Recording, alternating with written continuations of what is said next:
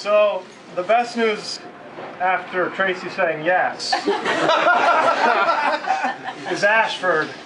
Yeah! Ashford!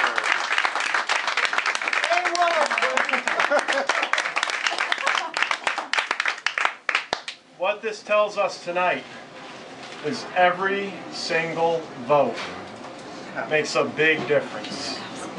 12 votes in Wellington, a couple hundred in Ashford. I lost my hometown, but we made it happen because everybody in this room worked their butt off. And this is what happens when we work our butt off. In tight races, we pull it out. Worst year we've seen, we pulled it out. Give you a little historical perspective. Last time we had a Republican landslide, we won the seat by 6 votes. Yep, I remember it. This year we won by a couple hundred.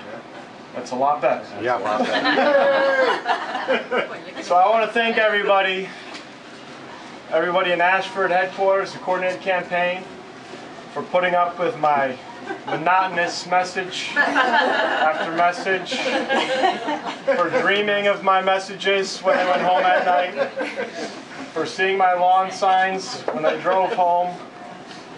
But we did it. That means we still have great leadership from the 53rd, the State House.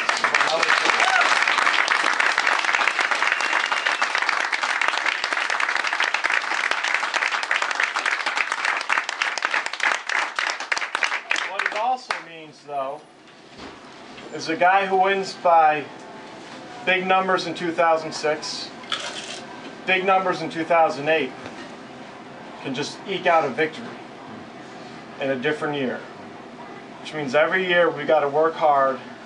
Every voter we talk to, we got to convince them.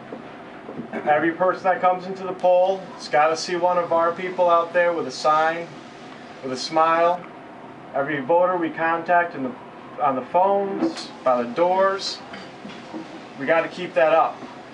We need to make sure that this doesn't become a trend where I'm eking it out outside every 2 years. So once again, thank you guys so much. This was a big job.